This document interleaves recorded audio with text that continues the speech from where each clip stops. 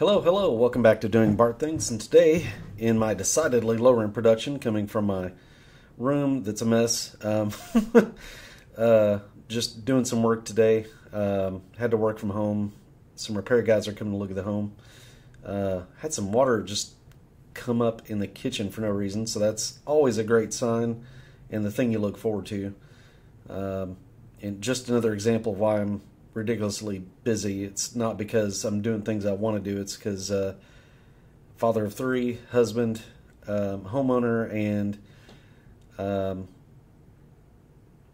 IT service desk manager. So, yeah, global service desk manager.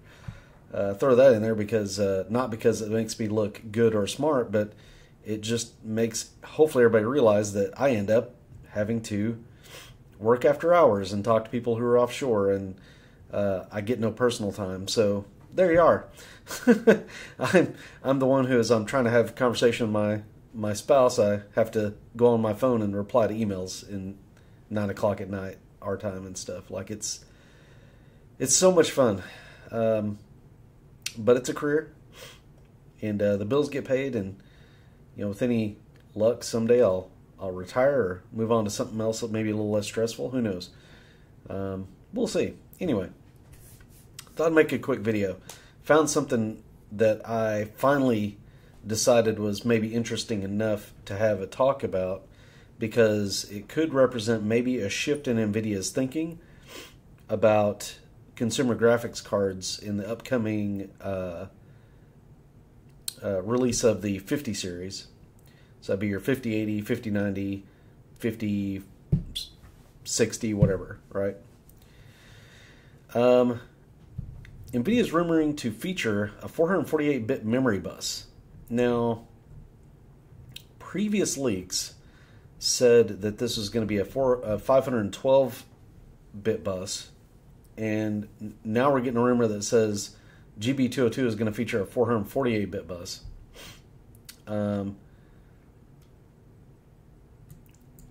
Apparently 512 is available, like they could go that far, but they're choosing maybe not to.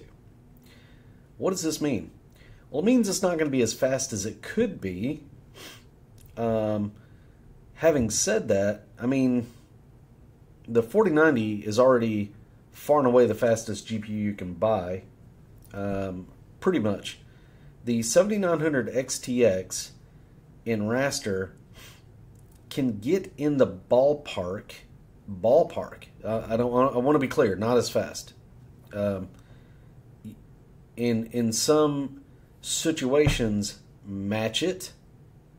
Okay, but you have to understand that's overclocked to the extreme. Like that's really hammering the 7900 XTX to do that.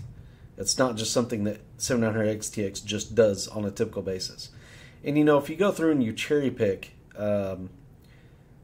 games and benchmarks and things, you'll find some things where the 7900 XTX, I'm sure, in this one obscure thing will beat a 5090, right? Because certain things are optimized for certain situations. If you go cherry pick the golden sample, you'll find what you're looking for. That's the case with many things.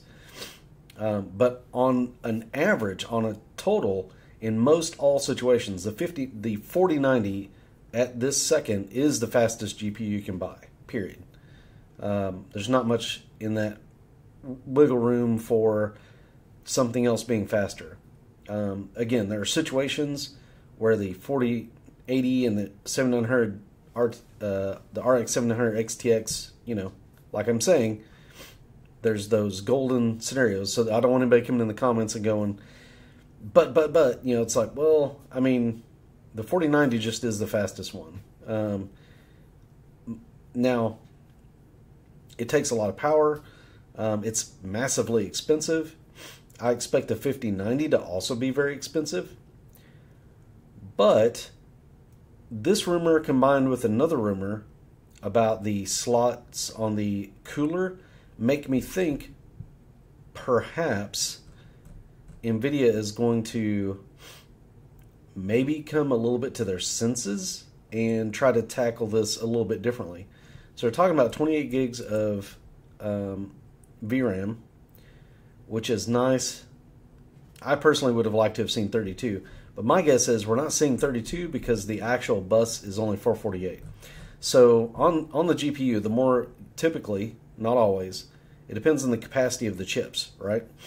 But the normal way it's done is if you have multiple chips around, it increases your bandwidth, and that bit rate is measuring bandwidth. So it's kind of like, and again, I'm not the greatest at analogies, but I'll do my best. So if you have a river, right, the data path is kind of like the width of the river. So obviously a wider river is going to hold more data, flowing, and the memory speed is how fast it goes, basically. Doing my best here, man. Something like that. Maybe someone will have a better way to explain it. But basically it's like if the path is bigger, you can move more data across it freely, or if the frequencies are higher, then you can move more across it that way, right? On a smaller bus. And then your gigabits per second. So this number right here, this 1568 gigabits per second, that's the result of the combination of those two things. How fast it's moving and how big the actual path is. So when they use more modules, more memory modules, it increases this path. And that's why here it lists 14 times 8 gigabit, right? So if they're using 8 gigabit chips, you have that times 14. There's 14 paths, right? And when you do all the maths, it comes out to around 1568 gigabits per second is what your ended flow is going to be with the frequency of memory. And I think if this was the original 512, I would have to maybe look at the math on this, but they would probably have to add another chip or rearrange it, and you would end up with 36 gigabits. Maybe because they would have to use a higher clock speed and less chips. They can configure this thing any number of different ways. That's just hopefully giving you guys kind of an understanding of what some of that means. Now, the other rumor mill item is that this cooler, the reference cooler, which is the, the Founders Edition cooler, I guess is what they call it, from Nvidia, is only going to be 2 slots on the foundation cooler model. So,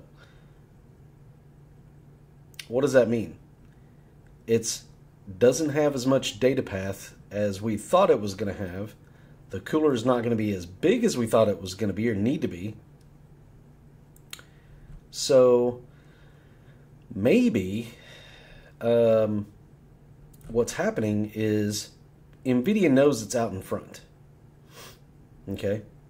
And maybe they've realized their biggest weakness, the thing that is going to tank their GPU sales, isn't how much performance they offer, because they're offering class-leading performance. It's how much is that going to cost us, right? So what do? Well, you start to make the money you want to make, you start cutting things back. You cut back the amount of RAM it has, right? Slightly. You cut back the size of the cooler a little bit. You cut back the power draw because you've eliminated some of that memory. You're not using this 512-bit data path, although 448 is massive. That's a lot of flow, baby.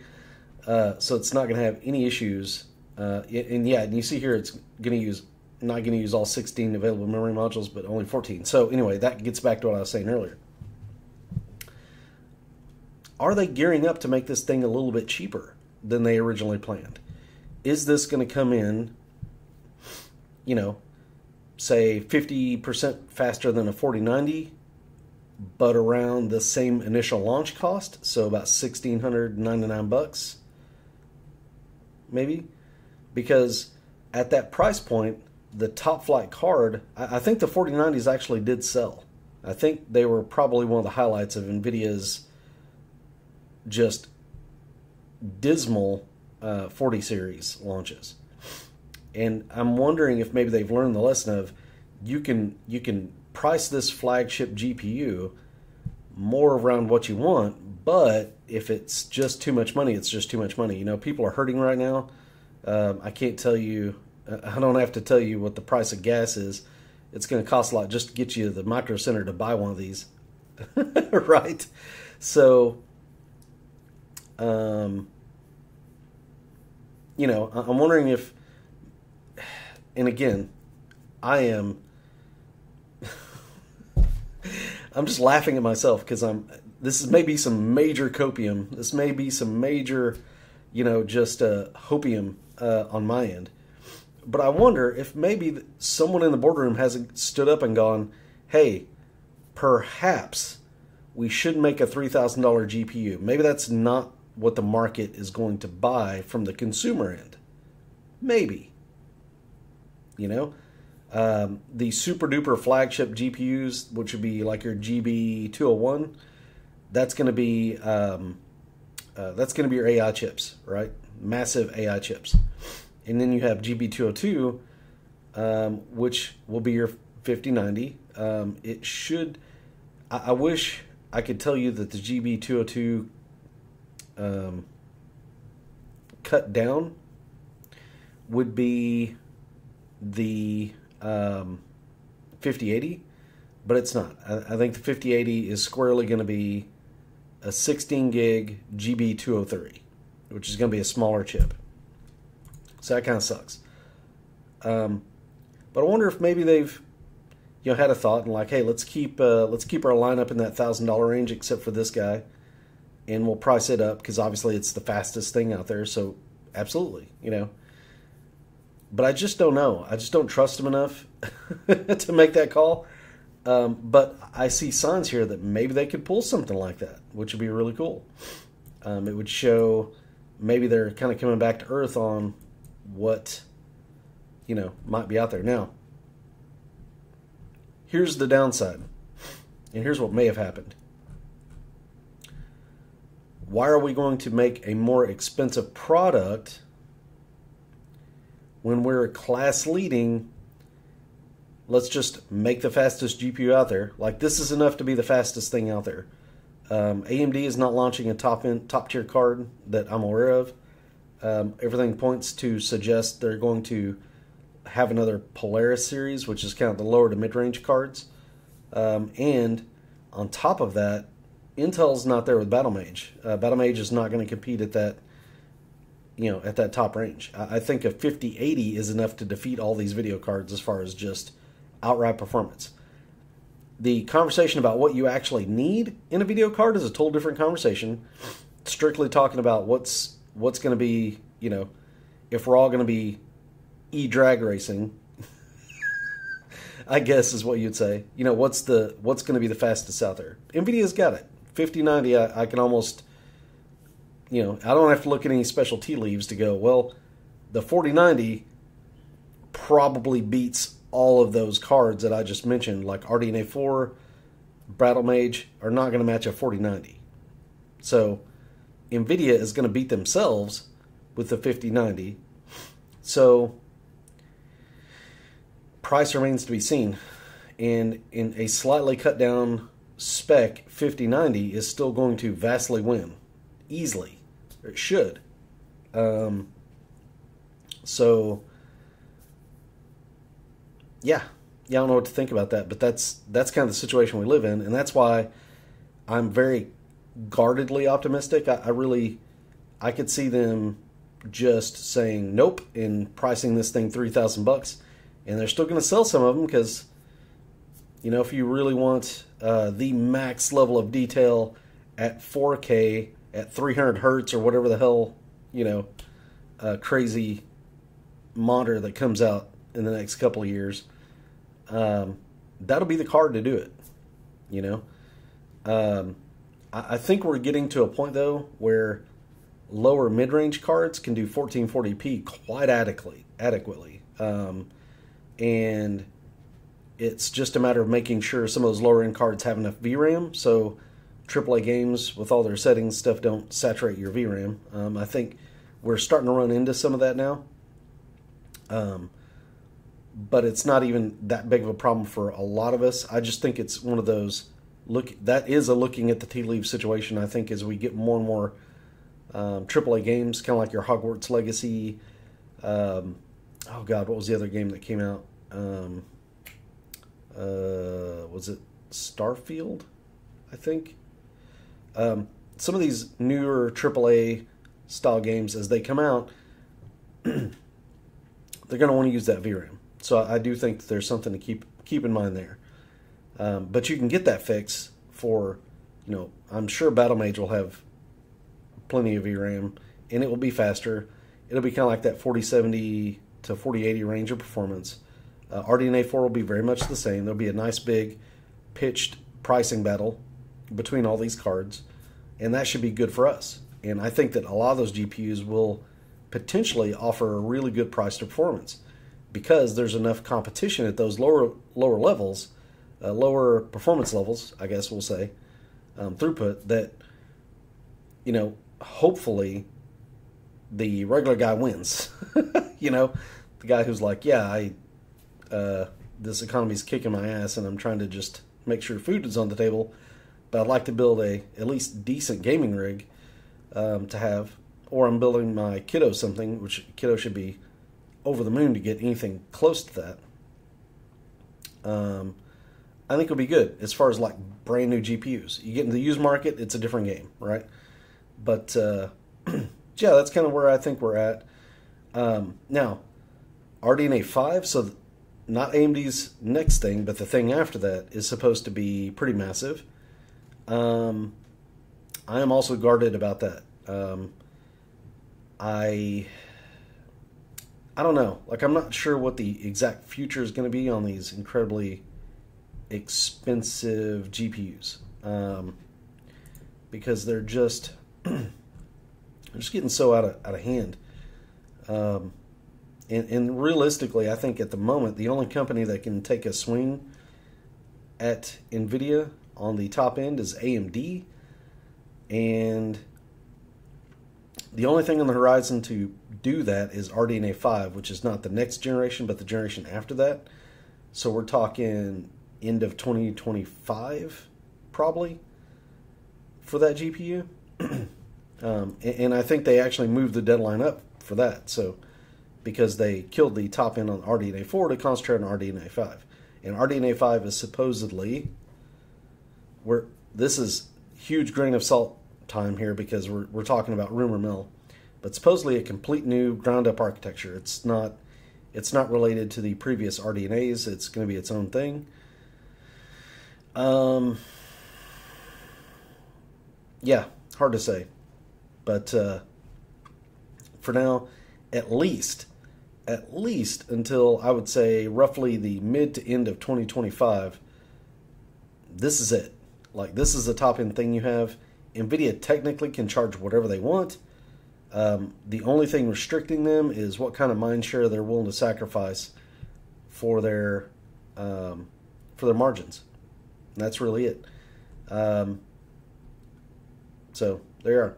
Like I said, in summary, what I'm talking about here is the slight bring back of specs for the 5090, and the potential that maybe along with those specs they'll bring the price a little bit more under control, still make their margin, but give folks a super high-end graphics card that's going to be probably the fastest on the market without question, for a price that isn't quite the same as buying a car. That's basically kind of where I'm at. Maybe they don't. Might cost more than your car, the rate we're going.